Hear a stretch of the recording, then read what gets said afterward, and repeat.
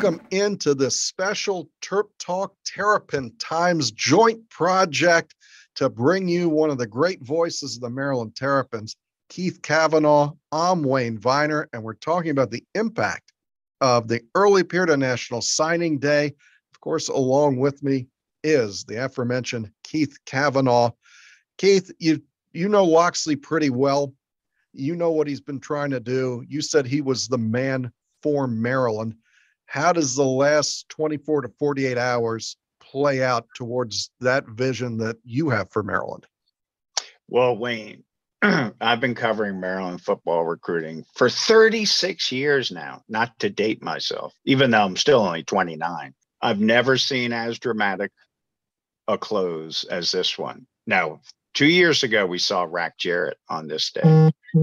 A year ago, we saw Terrence Lewis on these days do the major Flip Wilson moves. This year, you get three of them. You get three of your four stars total. The class goes, again, from National Signing Day Eve, the night before, from 56 to 26 in the national rankings. You go from 13 kids to 20 kids. You go from 13th in the Big Ten to 6th or 7th in the Big Ten, and boom, you're nationally relevant.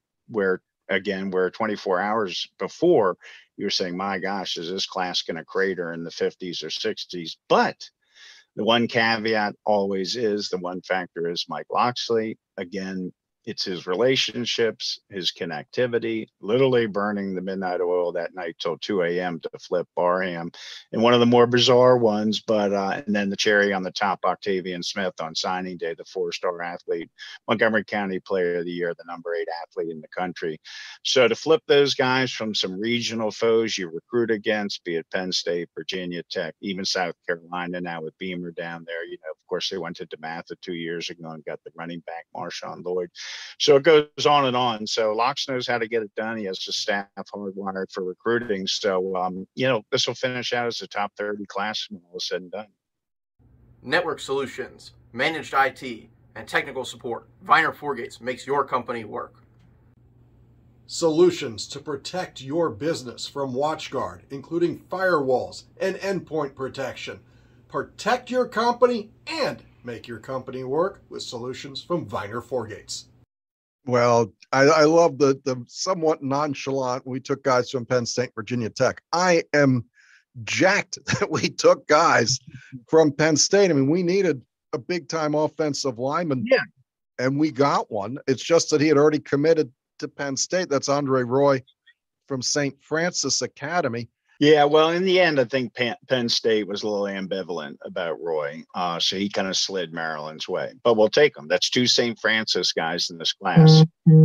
He's 6'6", 305. We know the need for tackles out at Maryland.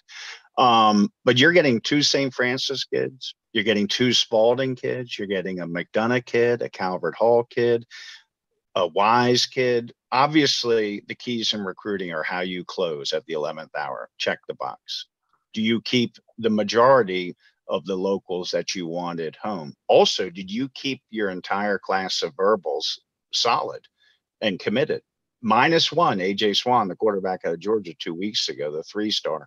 That was the only loss of any merit or any note throughout the whole period. Did you fill and address your needs as far as guys you needed, be it now or plug and play JUCOs, and how did you fare against your regional rivals? So when you put all those criteria in together, they finished strong.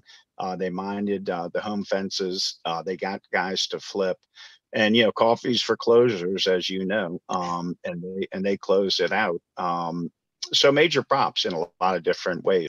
That is vintage Keith Cavanaugh right there. Thanks for dropping in, and hopefully we get to do this around the Pinstripe Bowl in a couple weeks. And I'm Wayne Viener, and we will talk to you soon. Thanks for listening.